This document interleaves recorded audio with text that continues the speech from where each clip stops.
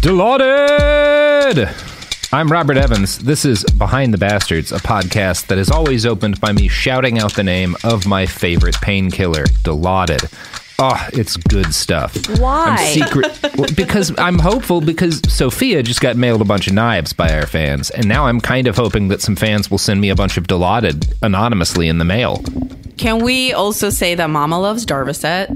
Oh, Darvocet. Yeah, it's the good maybe shit. Consider that. Oh, and honestly, I can't think of a better idea during a time in which a lot of people are dying from fentanyl overdoses and tainted pills than asking strangers to send us random medication in the mail. That's just good thinking. Again, podcast daddy and podcast mama love to gamble. Everyone knows this. We like to roll them bones, baby. I got a coffee cup, an Eat the Rich coffee cup. It's actually sitting next to me right now from a fan recently. But it came in packaging that I've never seen. The packaging made sense in retrospect, but it was like a box with rounded edges made entirely out of styrofoam that was like taped up and had very official looking labels on it. And it looked like the packaging you'd put in through like a vial of medication or like fucking bacterial samples or something. So I was looking at this package like, should I open this? What the fuck is in this thing? And That's it just how weren't I out to felt be getting a cup. all these knives. I was like, Yeah. this could really be a terrible package to open. Most of these did not have names on them. And I respect that because, you know, the government doesn't need to know what we're sending to each other. Yeah. Anonymously send your favorite creators weapons in the mail. That's a beautiful thing. And these knives were amazing. I just did a little tour of the knives for, you got some great for ones. Robert Great and Sophie. knives. There's that amazing U.S. Marine Corps knife. The K-bar. Yeah, The that's a good K-bar. knife. You can fuck some Wow. shit up with a K-bar. That's the kind of knife if you gotta like jab your way outside of a car. Nice ass leather holster. Like, yes, I love it. Thank you so much. Someone sent a tiny miniature knife for like Little baby miniatures. A little baby knife for stabbing tiny babies. For Love stabbing it. little fetuses. Yeah. Take it from a fetus knife. I loves it. Yeah, that's the kind of knife that like babies young enough to be legally aborted in the state of Texas would use in a knife fight. Yes, to try to fight the people that will not give their mothers rights. Yeah. Yeah. I got 2 loose knives. They came with a collection of other things, like a bag of matzah, and Yeah, that was weird. Thank you. That was I creative. love that guy. Yeah, so just like some maniac in a Midwestern state sent you a sack with loose knives, matzah, a cigarette. It was incredible. Hey, it was multiple notes. Yeah, and they it were was all a lot of very notes. sweet and told me to take care of myself and my friends and family with these loose knives. And now that is the name of Honestly, my new band, Loose Knives. when you walked me through that us through that package, that is the proudest I've ever been of my fans. That was an incredible way to send a gift to somebody. Come Just on. loose knives with a cigarette in a sack. 1 rolling paper and A single 3 rolling loose paper? matches. Yes, Loose bitch. matches. Please, thank you. What an I amazing, felt what a hero. Someone sent me lavender bath products along with That's a tiny nice, too. knife that Love goes that. on my keychain. Someone else sent me Didn't a they knife also that send looks that with like the- a key that I can sneak into an airport, and Yeah, that they person knows specifically me said best. this isn't visible on X-rays. God, that's some queen shit. You know what I mean? God. Thank you. That's, having when people send you stuff like that in the mail and just like, here's how you can smuggle a knife on an airplane, stranger whose content I like, that lets me know that we're reaching the right demographic. I We've feel got this- seen, you know? Absolutely. Beautiful And when I was people. telling Robert before this, I was like, yeah, I used to fly with a knife in my purse all the time on airplanes. And not because I was like trying to prove a point or anything. I just always carry a knife, and I would forget to take it out before I flew. And they never got it. It took me like 15 times of flying before finally someone was like, is that a knife? And I was like, oh, shit. Yes, it is. And then I lost it. But now I have a K-bar, so fuck them. And this Make tiny sure you key check the knife. K-bar. They will probably find that.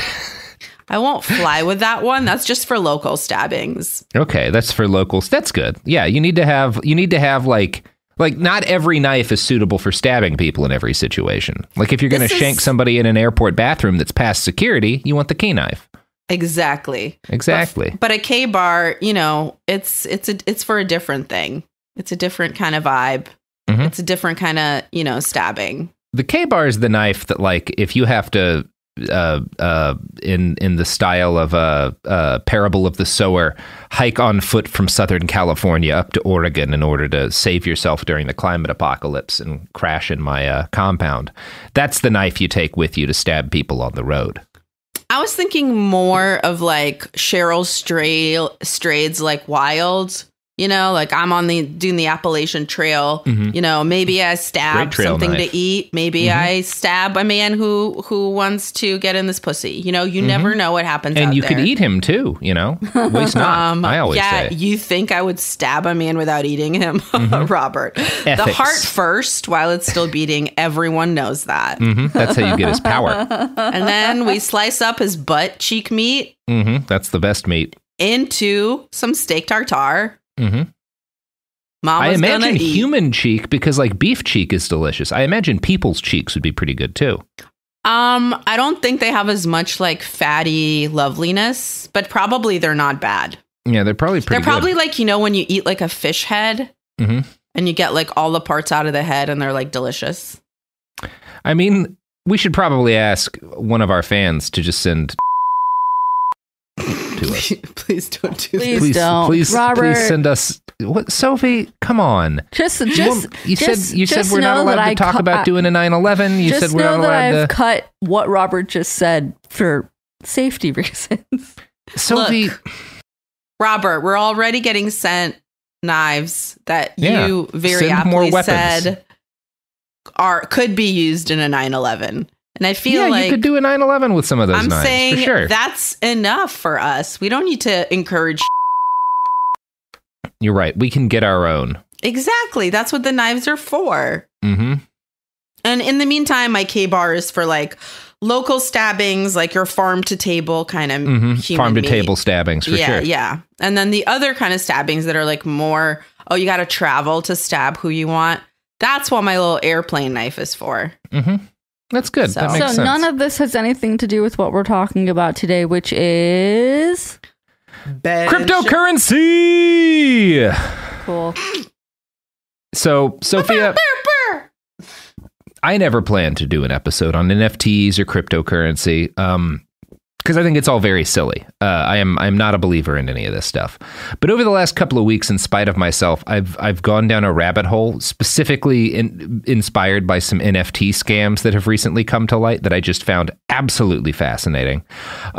This is not going to be an episode about a specific bastard. And to be honest, even like the victims here are not people I really feel that bad for, because they're gambling with money that it only exists because it destroys rainforests, basically. Like it's like crypto's, I think, mostly bad. But this show primarily functions by me getting interested in something and then reading about it. And this week, I didn't want to read about Peter Thiel or some sort of genocide, Ceausescu or whatever. Fair enough. I wanted to read about cryptocurrency, so I did. And the person you can blame this episode on is David Gerard, who wrote a book called Attack of the 50-Foot Blockchain. David is a senior Wikipedia editor. He's a volunteer spokesperson for Wikipedia. He's also an author and a crypto expert who is a no-coiner, which is somebody who is involved in the cryptocurrency world, often reporting on it, but does not actually hold any himself. And he doesn't hold any because he seems to pretty much think it's all bullshit. He is widely despised in the cryptocurrency community. But as far as I can tell, he is very knowledgeable, and he's a good writer. I recommend the book heavily. He's also pro some of the fundamental ideas that are behind cryptocurrency, which I actually kind of am as well. At the beginning of his book, he cites a quote from Bitcoin creator Satoshi Nakamoto's original manifesto or white paper, whatever you want to call it, laying out Nakamoto's basic goal of the Bitcoin project. Quote, a purely peer-to-peer version of electronic cash would allow online payments to be sent directly from one party to another without going through a financial institution. So you can see, like, right, just that basically, if you take out everything that's happened since, if someone were to like tell you that idea, you know, back in 2005 or whatever, hey, this is what I want to make, that's not unreasonable, right? It like, maybe that's just the libertarian in me, but like, I get why you would want that. Real quick, We did not do an intro, did we? Why would we do an intro? We did an intro. We talked about knives. I just wanted to make sure Sophie's faces were all covered. Everyone knows who you are. Good. You're Sofiya Alexandra. Normally we talk so about much. horrible dead baby things, but this week we started by talking about knives and cryptocurrency.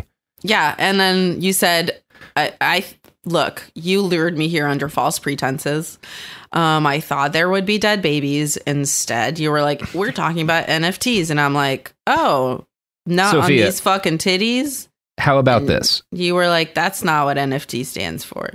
Cryptocurrency is incredibly environmentally wasteful. Every individual popular cryptocurrency uses more electricity and emits more carbon per year than many nations. Yes. That leads to horrific climate change, which kills a shitload of babies. Tens of millions of babies are going to die additionally every year as the world warms You're and just as saying air pollution that increases. to make me feel better. Sofiya, I guarantee You're you just there are saying mountains of that, babies being Robert. killed by this. No, Mountains of them. I don't believe it. Sofiya, I will for the next year, every time there's a horrible natural disaster that affects babies, I'm going to send you a picture. I'm going to go little tiny baby hurricane. yeah, little baby it's your little hurricanes guy. that just Oh, what affect happened? NICU wards. Oh, we're in NICU. We're tinies. We've gotten all the incubators. Yeah, tropical storm Widow Bitty Baby. Yeah, I don't think anyone's sending me knives after this. No. Sophie, but okay. Cryptocurrency. Yes. The basic idea like that Nakamoto was going for behind Bitcoin, that doesn't sound entirely unreasonable to me. A way for people to send electronic money directly without using a bank or without involving a government, right? Like I don't have a fundamental issue with that idea. In fact, I think there's reasons for which it could be valuable. Now, was a libertarian most of my life. I'm kind of more on the anarchisty spectrum now. And I don't really like Same. large, powerful, centralized institutions. So you could see like if someone were to, again, if Bitcoin wasn't a thing, if all of the shit that's happened wasn't a thing, someone said, hey, I'm working on this idea. You might have thought like, oh, that sounds like a neat experiment to try. It's worth giving a shot. One of the other things that Nakamoto was talking about, and that a lot of early people who were into cryptocurrency talked about, was the promise that it would provide an option for people who are unbanked, which is folks who, for a variety of reasons, maybe their location, the nation that they live in, the level of poverty that they have, whatever, maybe the fact that like there's a lot of people in places like India who don't legally exist because they were, of where they were born, there's just nobody like keeping track of people there. Like their identity is often like tied up in the community that they live in rather than like a bunch of government documents. So a lot of these people aren't going to be able to have an account with a financial institution. So one of the ideas was that, well, if you have some sort of electronic currency that doesn't rely on a government or a financial institution, it would provide an option for those people. And specifically an option to do like microtransactions. So like sending small bits of money, from one place to the other. None of this has wound up happening. Cryptocurrency does none of this. Like absolutely none of this. Well, I was going to say, that's the thing is if that's what it was, that would be tight. That's not what it is. And it's kind of like when I read about that ship that was like an independent nation and you can buy your like thing on it with crypto. And then it's like, oh, we didn't realize how hard it is to. It's actually very hard to do this. To have a ship and a government and infrastructure, but you're on a ship. Oh, fuck. So, the idea, like, sure, that's cool. But you did not think through anything like eating or shitting in the sea. Or the now laws you're of the sea, or what it takes to actually operate a boat of that size. And I actually really like that you brought that up. And the story, for people who aren't aware, there's actually a good article about it. A bunch of like libertarian crypto nerds bought a cruise ship at the start of the pandemic and sailed it off the coast of Panama in an attempt to create an independent nation there. And we're basically like selling bunks on the ship. And the idea was that it would be like a perfectly free country. But for one thing, you can't be perfectly free living in a tiny room on a cruise ship. Like, people weren't even allowed to have like microwaves in their room. They didn't have their own kitchens. They were reliant upon it would have been a nightmare to live there. To be able to do this in a way that is safe. So to be like, okay, we have to be safe. They're like, you can't have a microwave and whatever, which is like hilarious when you're like, this is the freest you'll ever be. Except for you can never cook again. And welcome to freedom. Like, I love the movie Pirate Radio. I think that's what it's called. Is that one about those people who live on that boat and do a pirate? Yes. That's my dream. I would love to like live on a big boat with like 20 something of my friends and run illegal media stations. That sounds like the coolest thing you could possibly do with your life. Everybody has British accents. And everybody's very British. It would be rad as hell. But obviously, the idea anyway, the reason I think that it's good that you brought this up is that it's a perfect example of what has happened with a lot of cryptocurrency. We'll talk about this a little more in a bit, but like, all of these people are good at one thing, and it makes them think they're good at a bunch of other things, or at least they could figure it out. Like, these crypto nerds were like really good at making a bunch of money in cryptocurrency and other ways. Like, a lot of them were business owners. You know, they're the kind of libertarians who did have a skill. They made their money doing something. And they were convinced themselves that like, well, how hard could it be to like operate a cruise ship? Or just I'll be able to hire somebody to operate it. How complicated could the laws be? And it's like, well, it's a nightmare. And it's the same thing with crypto, where all these people were like, of someone that like decorates their house nicely and is like, let's just flip houses. Mm-hmm. And then they're like, oh no. Yeah. I do horrific. not understand how to do that. I just know how to buy shit off of Wayfair, and my bad. And I should not have tried to be an HGTV person. I've seen a lot of the same thing in like the pot industry, because I was living in and around pot farms during like the height of the marijuana gold rush in California. Talk dirty to me, Robert. A lot of people who like would get in and try to start farms who had like made a bunch of money doing something else, something in business or whatever, like in the tech industry, and would like, well, now I'm going to be a pot farmer, and didn't realize that like, because they'd grown like a couple of plants in their house or something, and it's like, no. Actual pot farming is one of the hardest things you can possibly do. And it necessitates very close contact with incredibly caustic. Even if you're like organically using pesticides, you're basically spraying sulfur in amounts that you have to wear like a fucking Tyvek suit. Like it's hard. And all of these people like crashed and burned because they had no fucking clue what they were doing, and they couldn't physically handle the demands of running a farm, because farming is hard. It's like a lot of these people like, love to think shit is easy from the outside. Yeah. And it's a human problem. It's not just a crypto problem. No, everybody thinks something that you don't know shit about from the side. You're like, this shit is easy. I see it a lot. Like, you're like, oh no. The utopian kind of socialist and anarchist communities that I have a lot of, love for, but like a lot of people who are like city kids talking about their dream of like buying land and operating a farm. And like, I'm farming about an acre right now.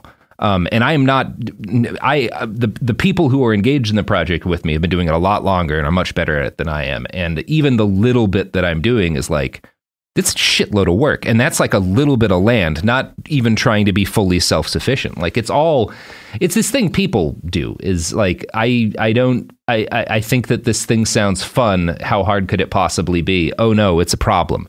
The issue is that like, same with a homemaker problem. It's like the idea these, a lot of these men have been like, oh, well, like all you do is fucking stay at home and take care of the kids in the house. How hard could this be?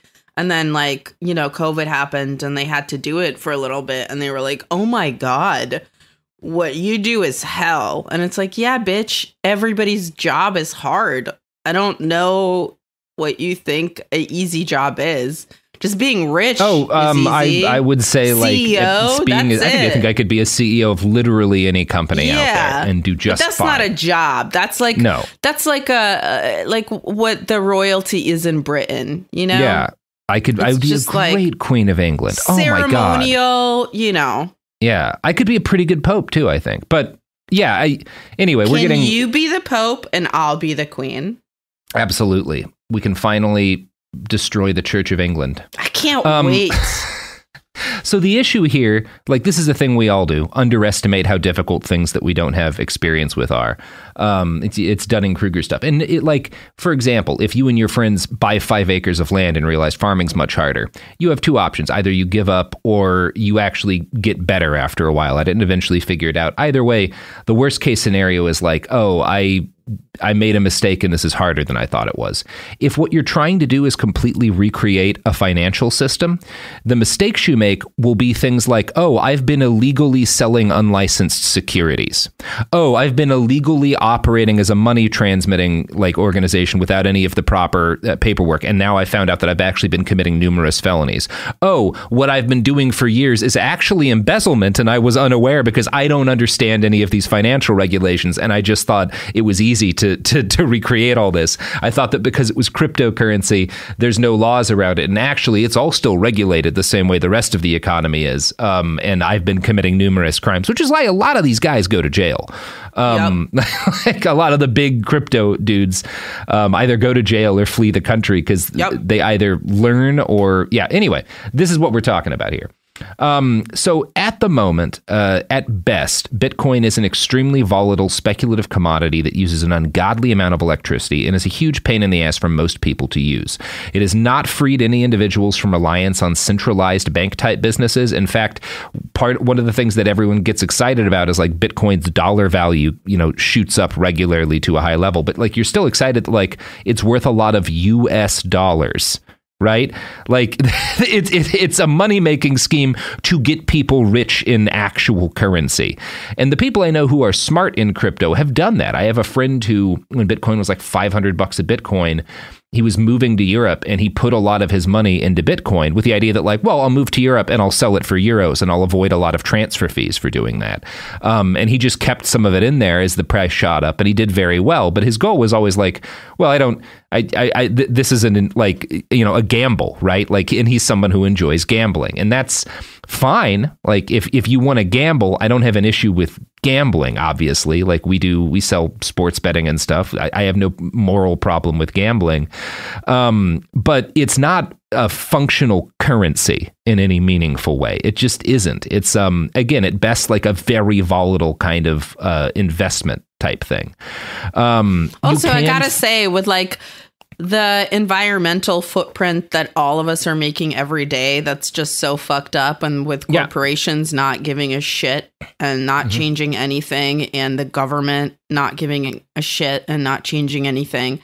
It's like, I mean, I understand trying to make money, but I just feel like making money from a thing that, destroys the environment is like another level of like making you feel bad.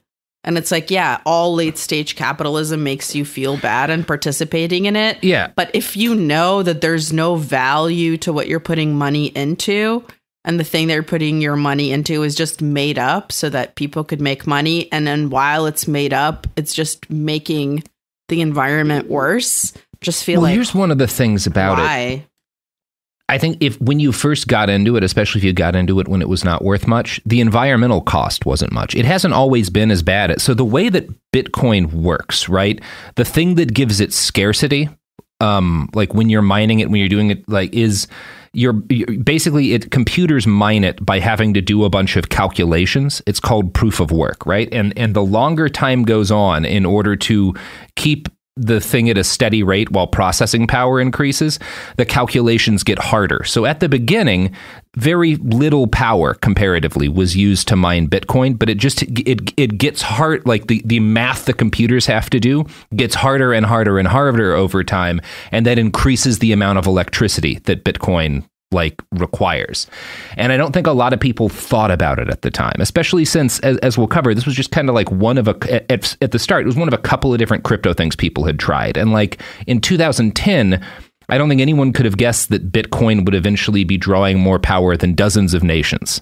Like because it didn't start that way. It was kind of like, and when Satoshi Nakamoto created it, it was like an experiment. Like I don't even think in his mind it was going to be the final product, the actual cryptocurrency he wanted to create. It was like, let's see if this works, and then maybe iterate. Do you think Do you think that like the idea that it could possibly become that was even something that people thought through all the way?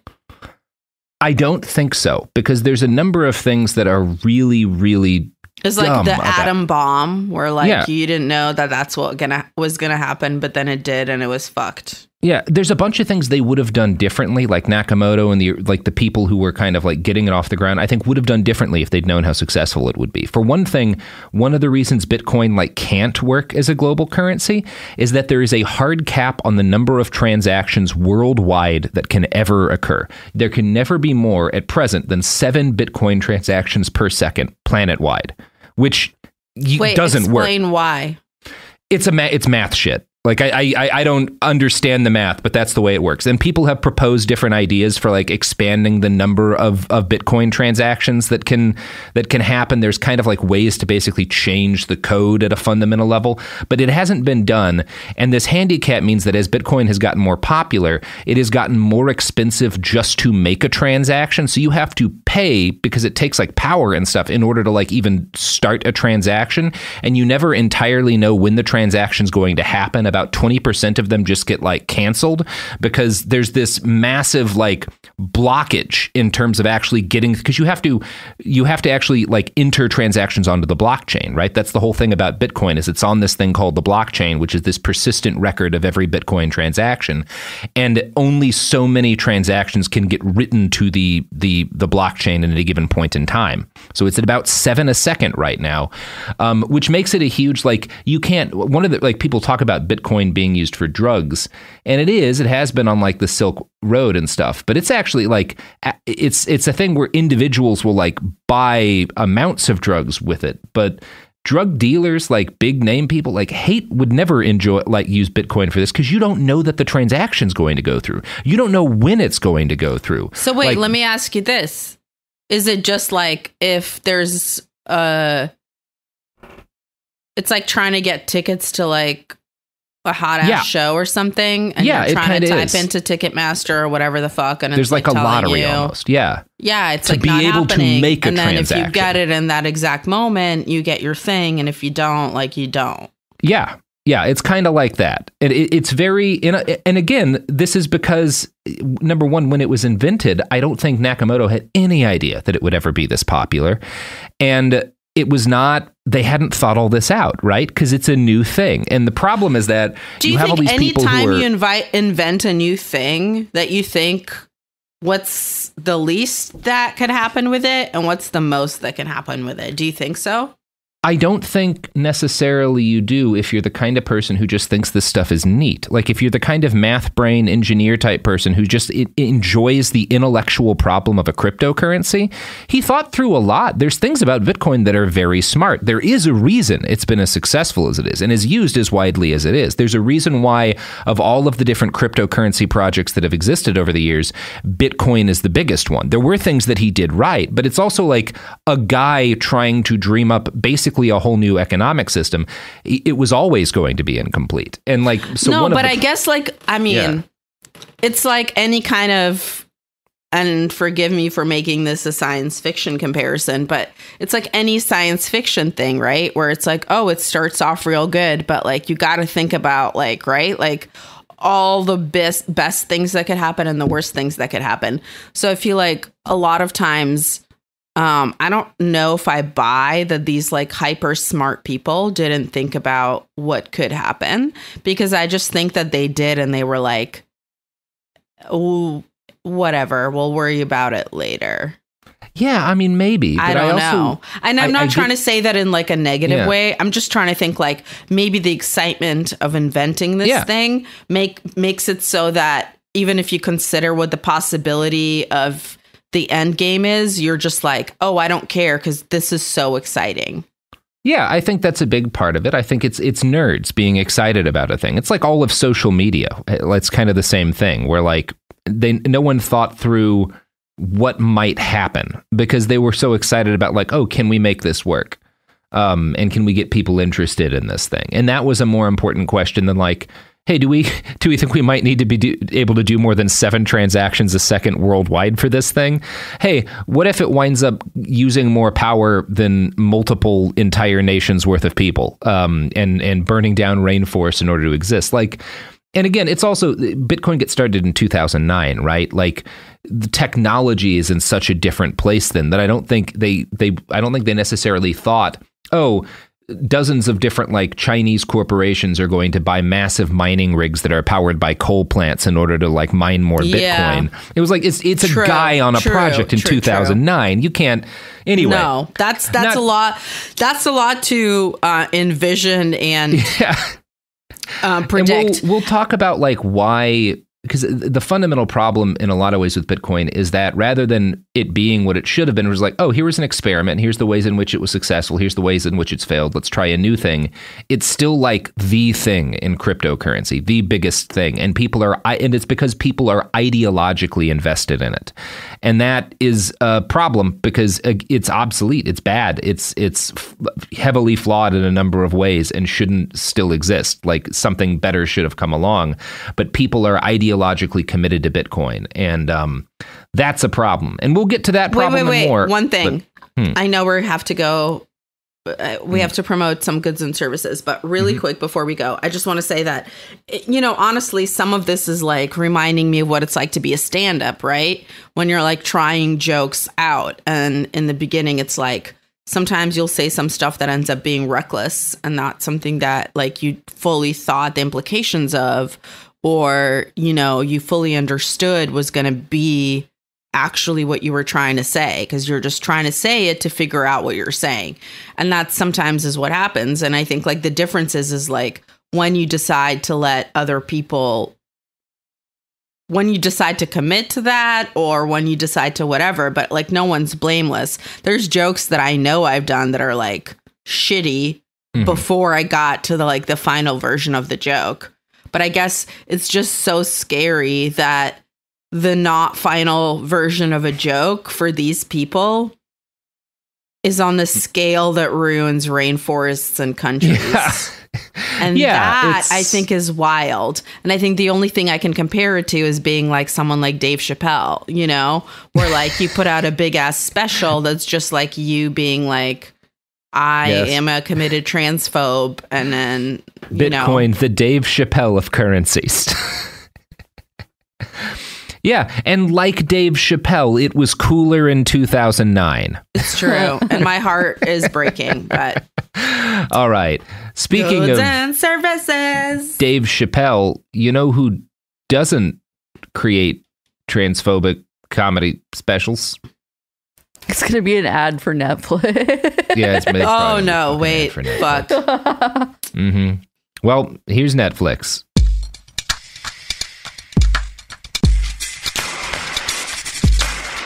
Oh, we're back. So, from the beginning of... I'm so sorry. So again, I think there's some neat promise in some of the ideas that inspired people behind cryptocurrency, but one of the issues with it is that from the beginning, it's been primarily an ideological crusade rather than a quest to actually develop something that's inherently practical. In the book Attack of the 50-Foot Blockchain, Gerard quotes Roger Ver, who was an early cryptocurrency advocate, as saying, "At first, almost everyone involved did so for philosophical reasons. We saw Bitcoin as a great idea, as a way to separate money from the state." Now, Gerard goes further, explaining that much of the ideological justification for crypto as it exists is tied to what's called cyber libertarianism. And here's how he defines that. Quote, "Computer programmers are highly susceptible to the just world fallacy that their economic good fortune is the product of virtue rather than circumstance, and the fallacy of transferable expertise, that being competent in one field means they're competent in others. Silicon Valley has always been a cross of the hippie counterculture and Ayn Rand-based libertarianism, this cross being termed the Californian ideology. Cyber libertarianism is an academic term for the early internet strain of this ideology. Technological expertise is presumed to trump all other forms of expertise, e.g. economics or finance, let alone softer sciences. I don't understand it, but it must be simple is the order of the day." And that's the issue here. It's what we were talking about a little bit earlier. And obviously at this point, because there is a lot of... I don't understand it, but it's simple. It's kind of like a motto for me in my 20s dating men.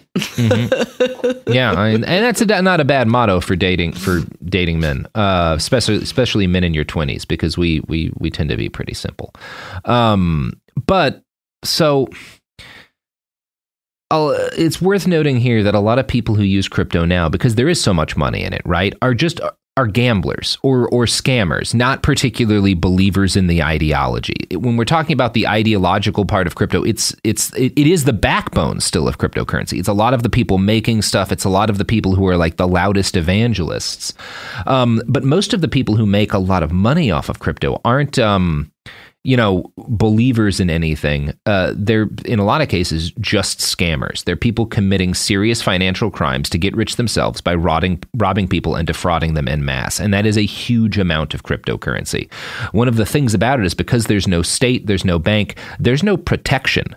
So like one thing that can happen is if you're doing a Bitcoin transaction and you like type in the address you're sending it to wrong, that money's just gone. It's like if every transaction you made was an even worse wire transfer, basically. I mean, I've done that on Venmo before, where you send money to someone who you thought you were sending it to, but it's not the right person. I mean, but I guess Venmo has nowhere. The decency to give you money back, but this ain't gonna happen with your cryptocurrency shit. No. Now, one of the things that is frustrating here is that like you have these true believers in the ideological promise of cryptocurrency, and they provide cover for a lot of the scammers. Often not intentionally, but like the fact that there's these people saying, no, this is like a crusade and we're separating money from the state and this is good. And a lot of people are able to cloak themselves in that to steal tens of millions of dollars. And it's very profitable to do that. For the true believers, the quest for a currency free of central control goes back decades. Cryptocurrency is actually a lot older as an idea than you might guess. And in fact, PayPal was actually founded with the understanding that it would be a perfectly anonymous way to send and receive money without government oversight. In 1999, Peter Thiel told his employees that thanks to PayPal, quote, it will be nearly impossible for corrupt governments to steal wealth from their people through their old means. Now, Thiel wound up making it big. Sounds like somebody's underestimating governments. Well, and his own greed, because once Thiel gets rich, he stops saying shit like this, and he moves on to found the most powerful surveillance company in the world, spying for the federal government on its multiple federal governments on its citizens. So, like, again, a lot of these people, even the ones who are ideological, are absolutely willing to like turn on a dime if there's money in it. Now, digital currency, though, has a long history philosophically. The idea seems to have originated from a fellow named David Chaum, who was a computer scientist and a cryptographer. In 1982, Chaum wrote a paper titled Computer Systems Established, Maintained, and Trusted by Mutually Suspicious Groups. This was a thought experiment on how to create a trustless form of digital currency. Bitcoin is trustless. All blockchain cryptocurrencies are trustless. And trustless means that you cannot fake either the currency or the transactions, right? It's not entirely impossible, but it's very difficult to fake a Bitcoin transaction, right? Or to fake a Bitcoin because of the sheer amount of math necessary in order to like make one, essentially. And the blockchain is very close to an unalterable record of transactions. So that's what makes it trustless, right? You don't have to trust somebody that like the transactions happening and going through. It's indelibly recorded on this thing. So 1982 is when we kind of have the first person develop the idea for what becomes the blockchain. It's a persistent, unfalsifiable record of transactions. Now, Chaum did try to create his own cryptocurrency in 1995 with a company called DigiCash and a thing called eCash. eCash was supposed to be perfectly anonymous. I'm sorry, both of those names are so 90s. I know, it's incredibly 90s. I imagine he was wearing Jinkos the entire time, and one of those like Scully from X-Files suits with the huge shoulders. Hell yeah! But also, do you remember that LA Styles or LA Gear gel? Do you know what I'm talking about? Yes. Mm-hmm. What was it called? I know what you're talking about. We're going to Google it during the break, but it was all like neon colors with little bubbles in it. And you would put it all over your shit. That's the equivalent of this. Yep. Hell yeah. Yeah, that's exactly it. It's the cryptocurrency equivalent of that weird S we all drew on our binders when we were in middle school. Yes. I'm sure that was the one that logo. is for a weird reason, like Shout out millennials. kind of like a dollar sign, but not, but also why, Yeah. you know? We Yeah. loved it. We did. We absolutely did. So eCash was supposed to be totally anonymous, and the idea of a currency that's transactions couldn't be tracked by a government enticed a lot of powerful people. And there was significant money put behind DigiCash and eCash. David Marquardt, who is the co-founder of the venture capital firm August Capital and a former Microsoft is board member. Marquardt is like a kumquat or like a loquat? Yeah, it's kind of Marquardt. Yeah, that's like maybe? a red kumquat for sure. Yeah, it's like a red kumquat that gives $10 million to David Chaum's cryptocurrency. Also, a kumquat scheme. is what I call your girlfriend. Meow. Wow. Very irresponsible. Can we get HR on the line, Sophie? No, Sophia's not an employee. Sophie is Oh, HR. all right. And Well, guess I what? guess that's She fine then. approved this fucking message. So only one bank agreed to use eCash. They implemented it for micropayments. They're in like Missouri. The system was Damn, not that popular. bank is less popular than I was in middle school. Fuck.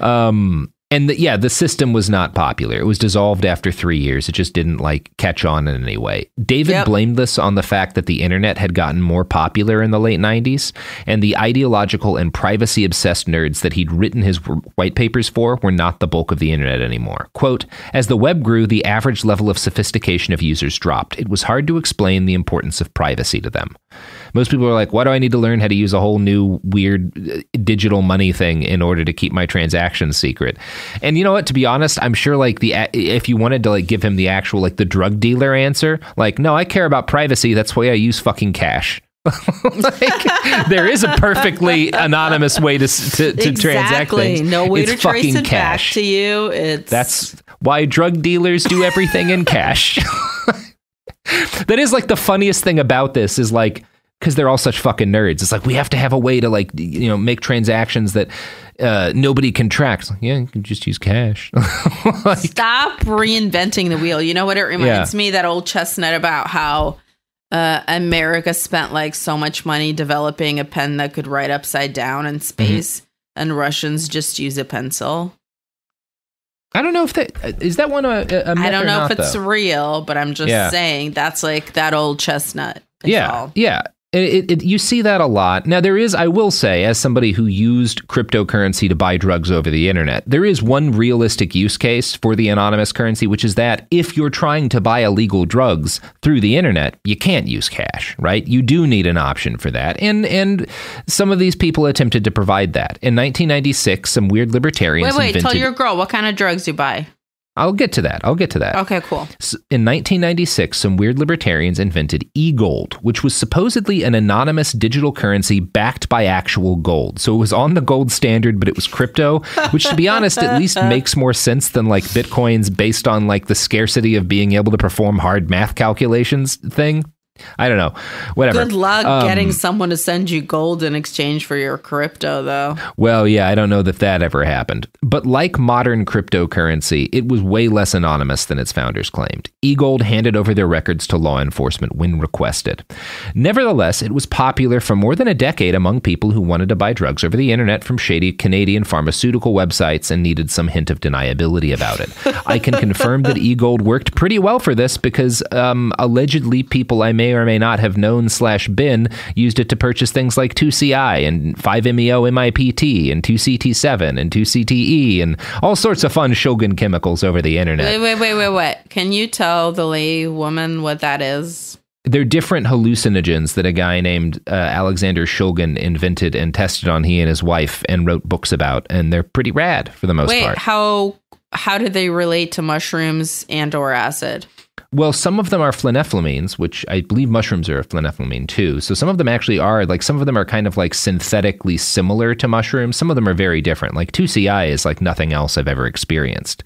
They're just what does it chemicals feel like? that it's very visual in a way that like, it's visual in a way that like when you watch like how acid and stuff is depicted on TV, it's not actually like that. Acid isn't like the crazy. No, I've done visuals acid and a stuff. lot, but I'm asking, like, is it more like? That's what I'm explaining. So, you know how like when TV shows are trying to depict an acid trip, they always show like all these psychedelic weird colors and strange visual that like you don't really get on acid. Like I don't have a lot of open-eyed massive hallucinations of things.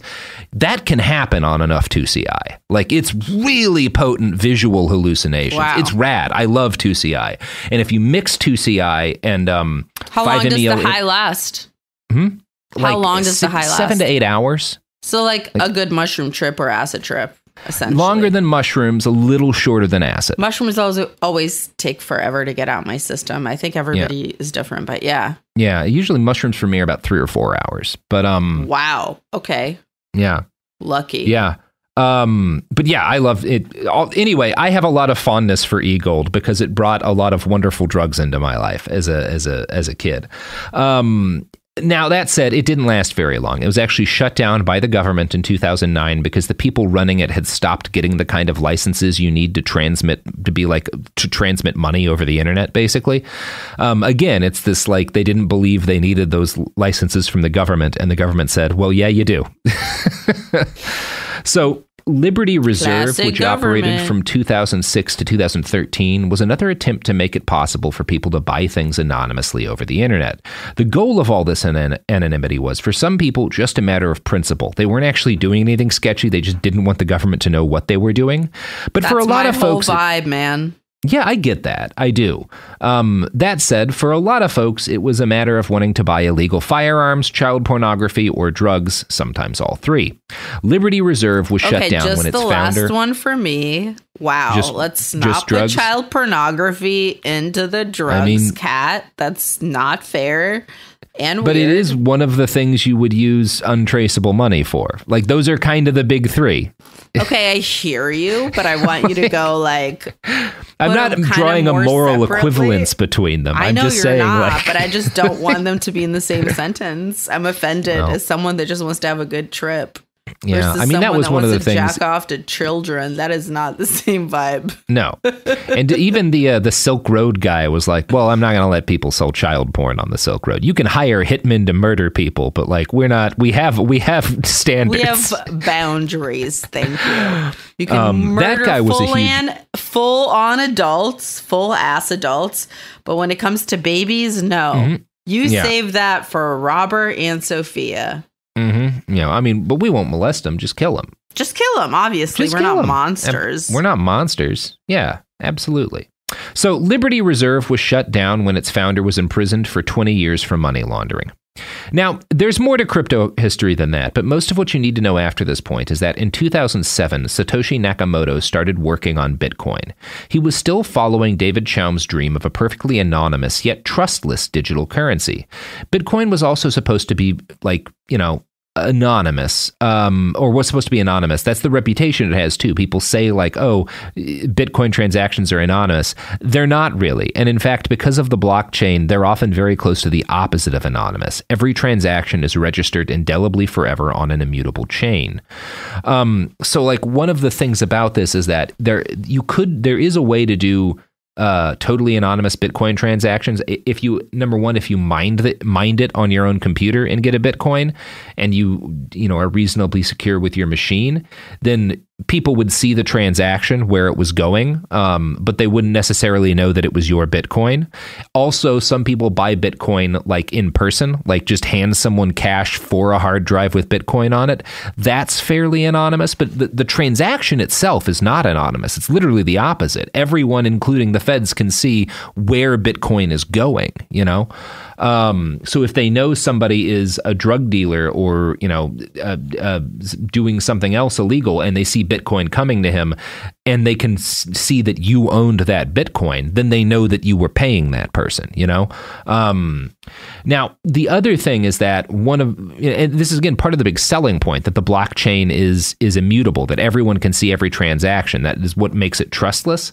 But it's actually not true that the blockchain is immutable. The blockchain is decentralized. So it's basically, what makes it supposedly immutable is that all of the different computers with the blockchain on it are constantly sharing the blockchains. And as long as they, like, most of them agree, that's the blockchain, right? So theoretically, if you have enough computers operating to make up more than 51% of the computers with the blockchain on it, kind of doing this decentralized sharing of the blockchain, you could change the blockchain. And there are some groups with potentially the power to do this. I mean, maybe it's happened because there are these now big mining consortiums that, you know, operate hundreds of thousands of computers mining Bitcoin. And theoretically, they could actually modify the blockchain if they got, like, together enough people with enough of a goal to do that. But wait, modified to what? To, like, alter, I don't know. Yeah, like to either remove transactions or to, like, you could fuck around in a bunch of different ways. If you had 51% of, like, the computers that were kind of involved in this big distributed conversation, like, there's all sorts of shit you could get up to. But yeah, this is a little more detailed than is necessary to understand the grift nature of crypto. Because that's, again, theoretical. Are you saying that because my eyes glazed over, or because my eyes glaze over when I get too much into the technical stuff, or because Sophie literally fell asleep and I could just read her hat and nothing else? Oh, cool. Oh yeah, she did fall asleep, huh? Sophie, get up. We're talking about the blockchain. You must have said the word blockchain in the last paragraph 52 times. I'm as frustrated by this as you are. But I'm setting up all this background because I want everyone to understand what an enormous, ridiculous grift that cryptocurrency has become since it got very popular. Because this story is funny. And instead of hashing out more technical details, I want to talk about Mt. Gox now. But first, you got to take an ad break, buddy. No, I refuse to. You have to, because I'll use one of my new fucking knives on you. All right. No money for you. I don't want to get stabbed by you. Good luck, motherfucker. I got at least 5 of them. All right. Well, you know who won't stab you? These goods and services, boy. Spoilers, they might.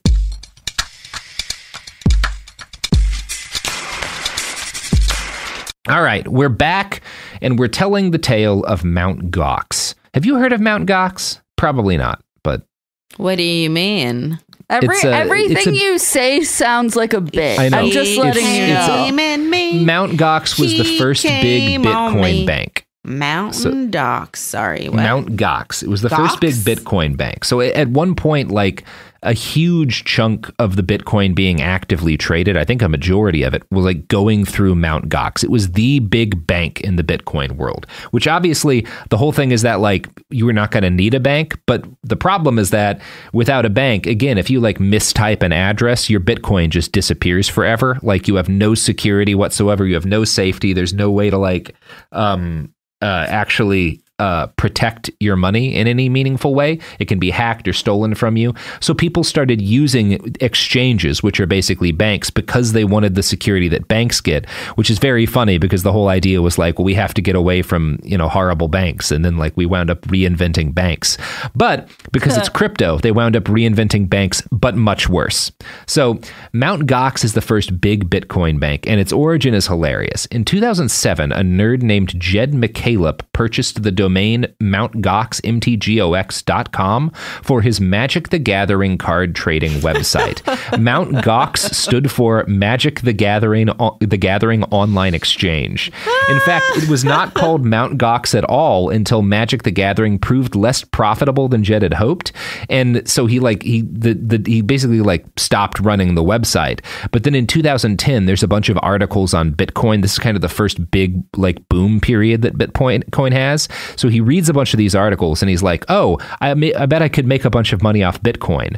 And his girlfriend likes the name of the URL of the website he has. So he just decides to relaunch his Magic the Gathering online exchange as Mt. Gox, a Bitcoin exchange, in the hope that, like, oh, that sounds like authoritative enough. I remember, like, on Something Awful following this as a kid, and people being like, when they realized the giant Bitcoin bank was named after Magic the Gathering online exchange, like, what the fuck are you people doing? They're like, wait a minute, this takes a little bit of the legitimacy out of this money. Oh, yeah. And it's not legitimate at all, it turns out. So it was not long before Mt. Gox was the place to trade Bitcoin. It is highly possible that no other part of this story would have occurred without Mt. Gox. Because, again, Bitcoin's a giant pain in the ass to do on your own. This whole, have no bank, just peer-to-peer with no middleman is a huge pain in the ass that's super dangerous and, frustrating and annoying for people to do. And one of the things that's annoying about it is, so all of the transactions that Bitcoin has ever been involved in are stored on this ledger, right? The blockchain. Well, as time goes on, that means it gets bigger, right? By definition, the blockchain is always getting longer. And so by 2011 or 12, it's 100-something gigabytes, which you have to keep on your computer if you want to do the transaction directly without a bank. I know, it's such a pain in the ass.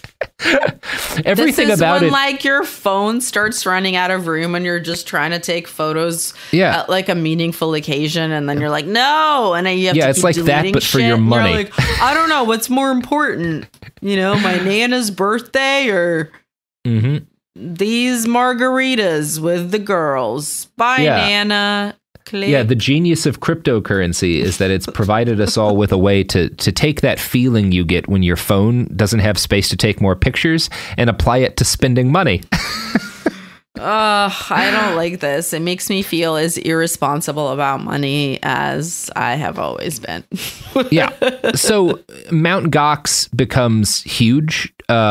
And it allows for Bitcoin to expand massively because now it's not a pain in the ass. People can basically trade it it kind of allows commodity trading with Bitcoin, right? Mt. Gox is where a lot of that starts because before it had been so decentralized. Now there's this exchange. You can see the price of Bitcoin and how it changes. People can short sell and whatnot. It allows Bitcoin to expand massively. Trade it like Mt. Gox. Yeah. So the Tina drop it like it's hot.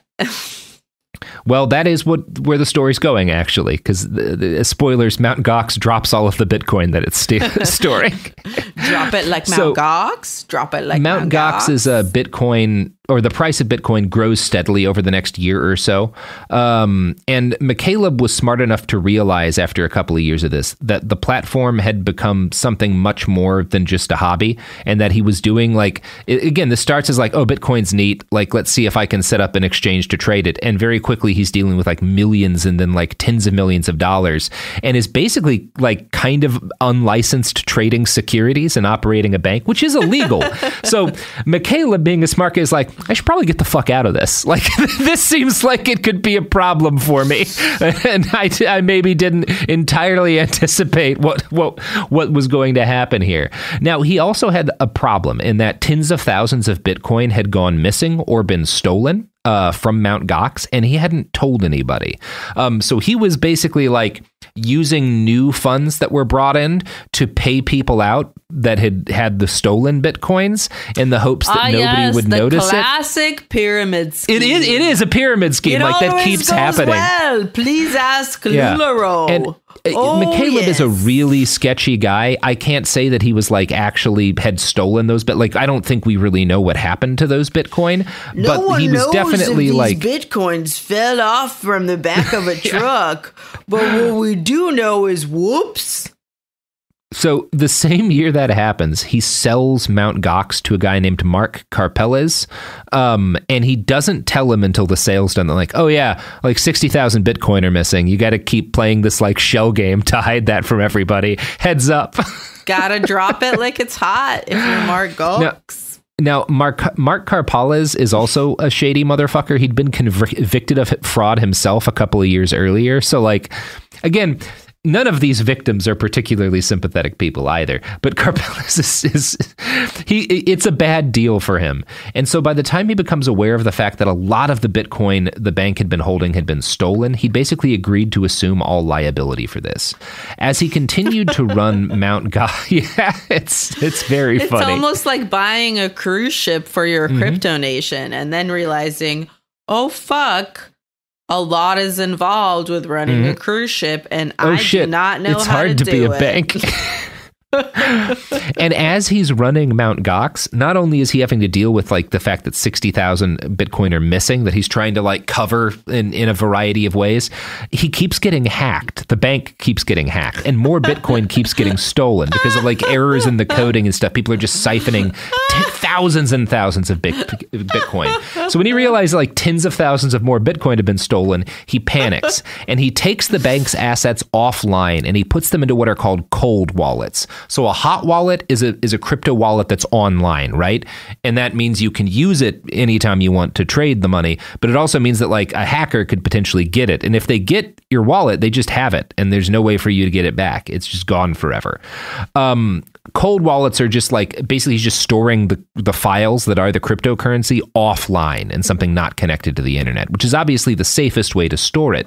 But this again leads to this, because he's unwilling to take any of these cold wallets and put them back online, leads to this Ponzi scheme situation where like he's trying to bring in new money as quickly as he can to pay out the old money so nobody notices that huge amounts of Bitcoin have been hacked.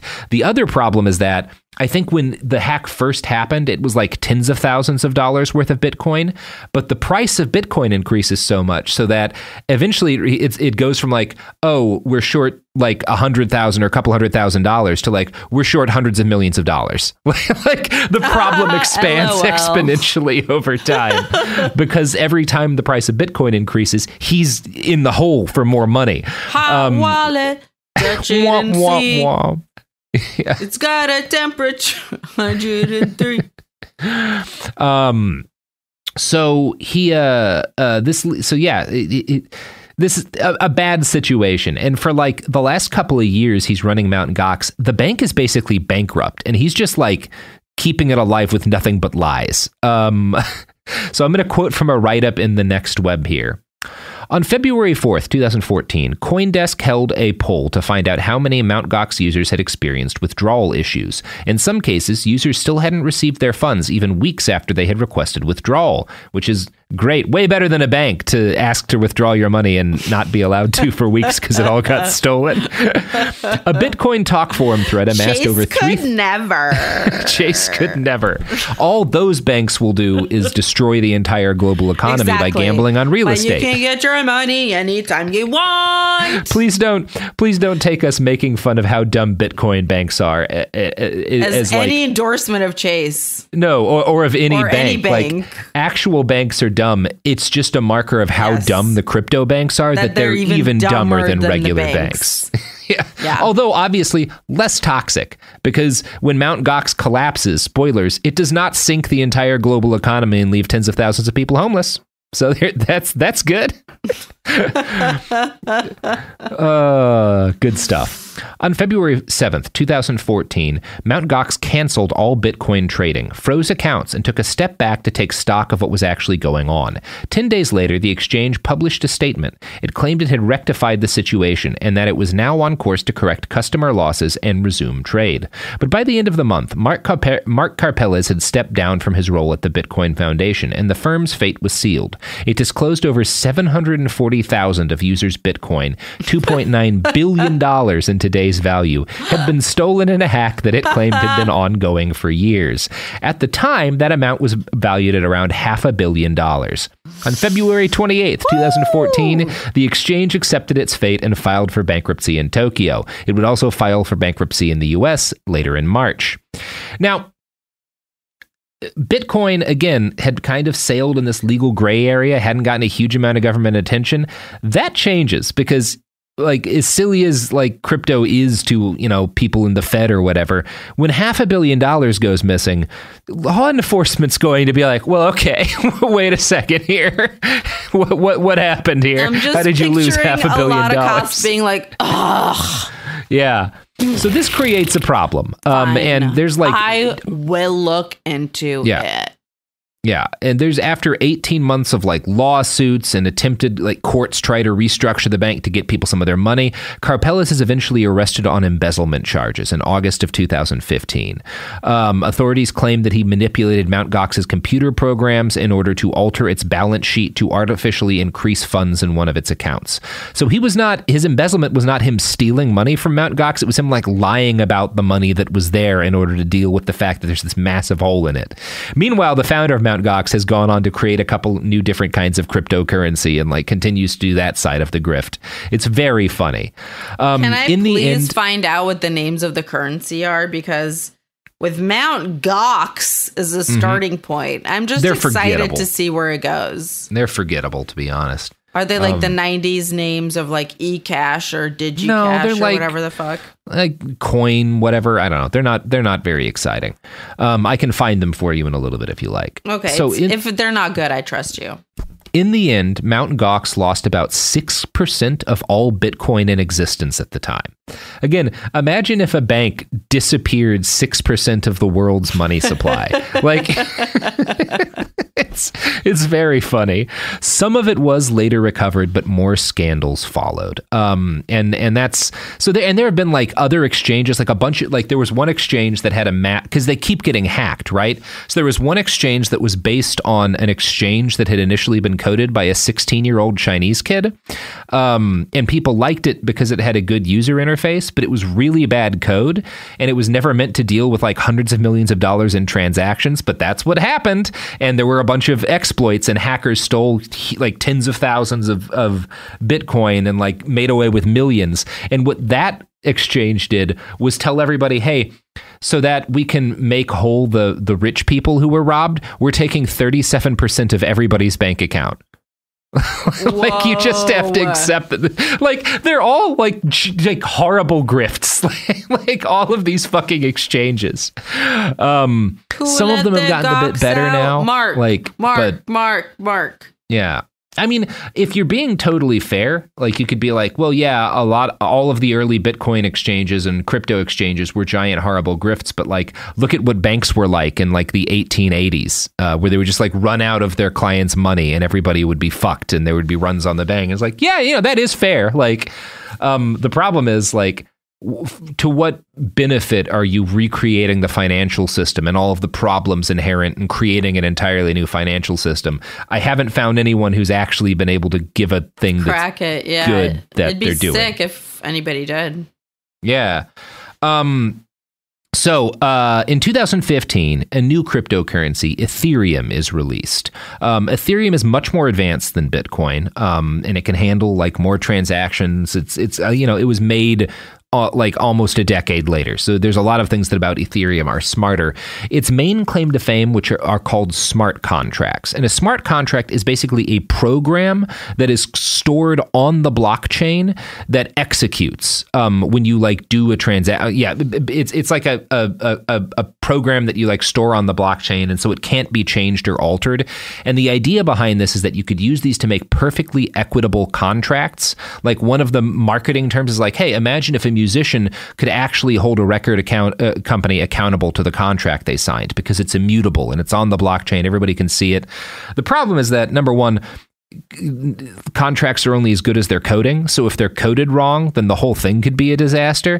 The other thing is that like, well, the problem with inequitable contracts isn't that like they're hidden. It's that the people who write contracts are able to like have lawyers that can write them in ways to fuck people over, and you maybe don't understand it. And there's no reason why Ethereum smart contracts would suddenly render someone immune to a record company having more resources to figure out how to fuck people over on a contract. It just doesn't make a whole lot of sense.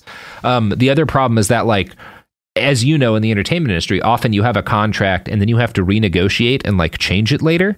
And because it's immutably on the blockchain, that's kind of hard to do with smart contracts. They're not very smart is the problem. You could argue that like an agreement you make with human beings at a company you work for and have a contract for is much smarter because you can go to them and say like, hey, actually, I want to change this part of my contract. Can we alter that and then sign a new contract? Which I've done. Like, I know a lot of people who have. Not that like there aren't horrible like abusive contracts that's constant, but like it is I don't think the way Ether's trying to do it is any smarter. And obviously, most of what smart contracts have been used to do is create automatic Ponzi schemes. And like Ponzi schemes that execute automatically as like matters of code. There's a ton of different Ponzi's. And in fact, like people knowingly get involved in Ponzi schemes in the crypto world in the understanding that like, well, if I'm early enough, then I'll make some money off of it. Yeah, exactly. As long as I'm not the one getting fucked over and I'm fucking someone else over, that's the American way. Yep. And there's a bunch of like, there have been cases with these smart contracts where like the coding of the contract is bad. And it creates an opportunity because there's a hole in the coding for like hackers to steal millions and millions of Ether or whatever. And this has happened a couple of times. And when it's happened in like influential people, like people who had helped make Ethereum, like lost money, they actually were able to correct those errors. Like it's the thing I said, where if you have like a high enough amount of the processing power, you can alter the blockchain, basically. Shit like that has been done when like the whales lose money. It's just not going to be done if you lose all your money because you're nobody, which is cool. So you're recreating the part of the financial system wherein the rich make all the rules and get to change the rules if they lose money, which is also fun. Now, you'll note that I have not talked a lot about the environmental consequences of cryptocurrency. We'll talk about that a bit, but even without that, like if you separate the environmental consequences, it's just all such a giant, obvious fucking scam. And to make that point, I want to talk about the case of Bitcoin Savings and Trust, which was created by a guy who went online by a name inspired by a Jimmy Buffett song, Pirate at 40. So this guy who's creating Bitcoin Savings and Trust he identifies himself as a pirate, which is going to be meaningful in a minute. So Pirate at 40 promised doesn't huge even look returns. good on Johnny Depp. Get out of here. No, not anymore, for sure. He promised huge returns on people's investments, and he collected as much as 500,000 Bitcoin, worth $5.6 million at the time and worth like all of the money in the world now. Any reasonable investor would have known that like the rate of return Pirate at 40 was promising marked him out as a scammer, but this was Bitcoin, and people didn't think that way. There were folks who called him off online and like forums and stuff, and they were downvoted essentially, and lost online clout in the community for being negative about what was obviously such a great investment opportunity. Why are you being negative about crypto, bro? Like we don't need that kind of thinking here. In the end, this very obvious Ponzi scheme wound up in control of 7% of all Bitcoin in circulation at the time. And it was a giant scam. Pirate at 40 like disappeared with everybody's fucking money. Now, he was caught in this case because, again, these people are now committing financial crimes large enough for like to be paid attention to, and some of the money was returned. But this was just the start of what would prove to be a long chain of Bitcoin crimes and incompetence. Bitomat, at one time the third largest exchange for Bitcoin, existed for months before it was revealed that they had kept the site's whole wallet file, which is all of everybody's money, on an Amazon Web Services cloud file that did not have a backup and was set to ephemeral. So if it was restarted, if the servers were restarted, the wallet was deleted and everybody's money disappeared forever, which is exactly what happened in July of 2011. No, I would be so mad. My bank forgot to have a backup of our money. Sorry, guys. My God. Bitcoinica was the project of a 16-year-old who was pretty good at coding and tried to make an exchange. It collapsed in 2012 without any database backups. All its remaining funds disappeared after a series of hacks due to the fact that the admins used the same password for Bitcoinica that they had used for Mt. Gox, which had been hacked months earlier, revealing the password and allowing hackers to steal everything. This is so fucking stupid. Why would you have a teenager do this? Well, and this Bitcoinica, which collapses, the code that it was made by this teenager for it was then used by that other exchange, the one I told you about that got robbed and took 37% of everybody's money. Like, it's such stupid fucking bullshit. No one's it's such stupid anything. Fucking bullshit. And you know what else is stupid fucking bullshit, Sophia? These goods and services. No. NFTs. And we're going to talk about NFTs in part 2 of this episode. But for right now, I want to talk about something that's not bullshit, Sophia. Your pluggables. Wow. Thank you so much. You're welcome so much. Find me on Twitter and Instagram. Find her on Twitter. At on Instagram. The Sofiya, At the Sofiya. SOFIYA. IYA. And you can listen to my 2 podcasts, Private Parts Unknown, about love and sex around the world, and 420 Day Fiance with Miles Gray, where we do stoned recaps of 90 Day Fiance. Hell yeah. Hell yeah. And you can find me on bitcoin.scam, where I am, just send me $350. And if everybody does that, I will give you guys Robert Coin, which exists in your hearts. So no exchange necessary. You don't have to have an exchange. It's in your heart. You just know you send me $350, you've got a Robert Coin. And then I'm going to retire. I'm just going to go. That's the episode. That's the episode.